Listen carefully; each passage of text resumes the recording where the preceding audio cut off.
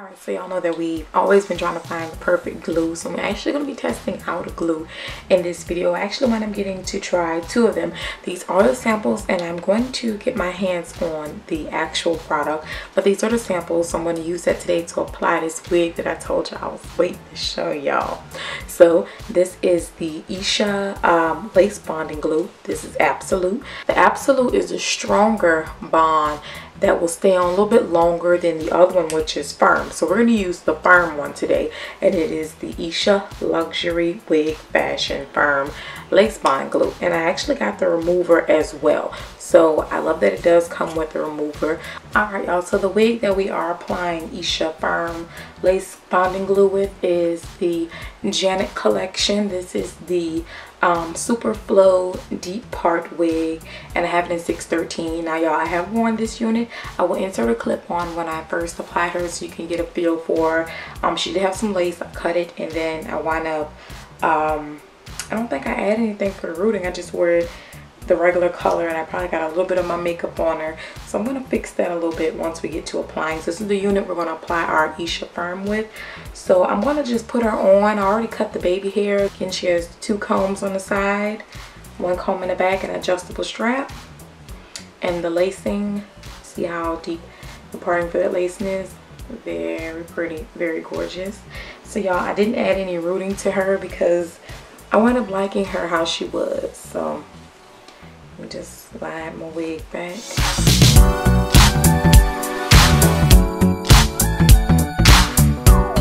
So I've already put alcohol on my hairline, so I'm just going to let that dry. And again, we're going to use the ESHA Firm. So I'm just going to take the end of my makeup brush. This is just a regular flat makeup brush to kind of evenly apply it. Now the instructions say you don't wait for firm to glue up to dry. You do it with the Absolute. So you let Absolute dry and then apply a second coat. This one you put it on immediately and you let it sit and press it in for at least 1 minute. So I'm going to go ahead, told y'all the instructions, I'm going to go ahead and apply her, and y'all just watch, I guess. So I'm just going to apply it to the top of the cap.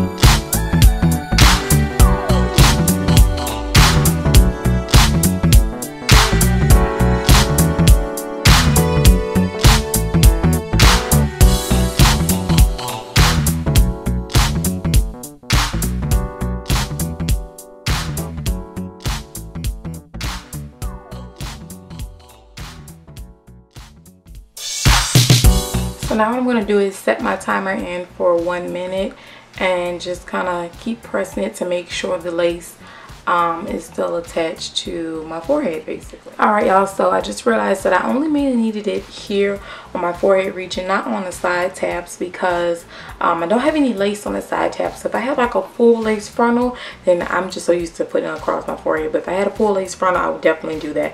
So how I'm going to keep my sides down is by utilizing the combs and the baby hair. So I'm just going to use a little bit of gel. So what I'm going to do is basically clip my hair back, and we're going to make some baby hairs, and we're going to gel it down so the sides can definitely stay into place. But y'all, I am perfectly fine with it being on my forehead. So that glue dried really fast. Like, I felt like it dried the moment once I applied it to there. I didn't tie it down with a scarf or anything.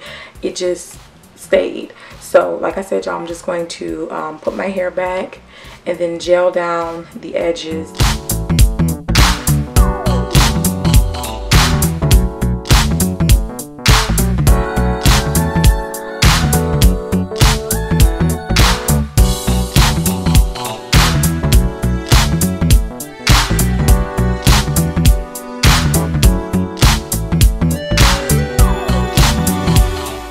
This is she. I did tie her down after I did glue her down. So basically the wig is on tight from the glue and the hairspray that I put on top of it, kind of like a setting spray.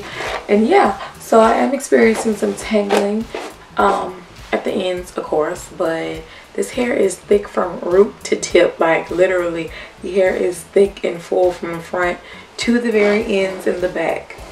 So I'm thinking about cutting her, but I'm going to pan the camera down so you can actually see the length. I am 5'5", and she's kind of to like the rim of my butt, so I'm gonna pan the camera down so you can actually see the length before we actually cut her until a little length, because I think she's around like a 24 inch.